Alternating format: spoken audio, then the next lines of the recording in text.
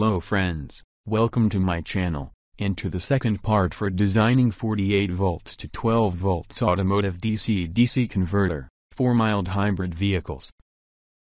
48 volts onboard electrical system, for original equipment manufacturer, is realized through the introduction of an additional voltage level, to complement the established 12 volts onboard electrical system.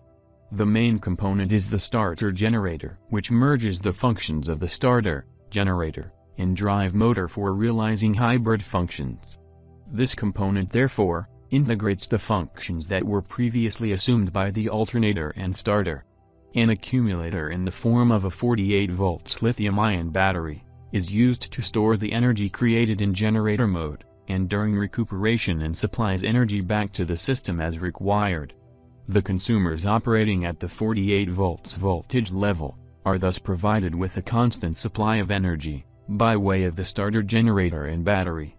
The DC-DC converter is used to establish a connection to the 12 volts electrical system, and facilitates a bidirectional exchange of energy, between the voltage levels. A separate alternator to supply the 12 volts consumers, is no longer required. A smaller 12 volts battery is carried over, however, to respond to any load peaks, that cannot be reliably managed by the conversion itself. Retaining the 12 volts level also eliminates the need to adapt all consumers to 48 volts at once. Now, we start with the hardware design of this converter. First we will design the power supply for all subsystems. Normally, we start by defining all key components, and calculate the worst-case power supply levels needed. This time we will proceed differently, and design the supply for all components first. The system uses two LM5170Q1 subsystems for a current feedback loop. Pre-boost circuit for the LM devices is required, to open the 12-volt circuit breaker, when the system starts from the 12-volt battery. The enable signal can be set low during normal operation, to disconnect the pre-boost circuit completely, and further reduce its standby current consumption.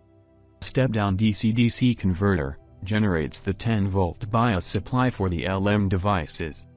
The wide input voltage range on the P48V rail, must be considered. Second step-down converter generates a 3.3-volt bias voltage, from the 10-volt output to operate with a reasonable duty cycle. An optional linear post regulator connected to the output of the 3.3-volt converter, reduces switching noise and output ripple. In this case, the output voltage of the DC-DC converter, must be set a little higher, to maintain the minimally required voltage drop on the voltage regulator. The pre-boost converter, is a very low-cost switching regulator operating as a boost converter.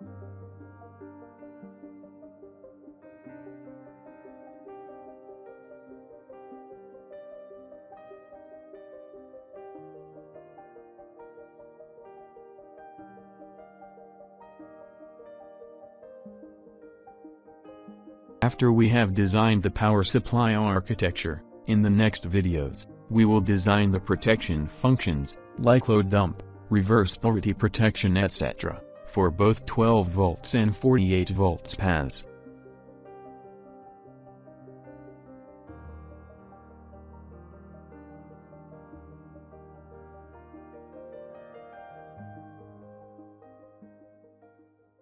Thank you for watching. Please don't forget to like and subscribe.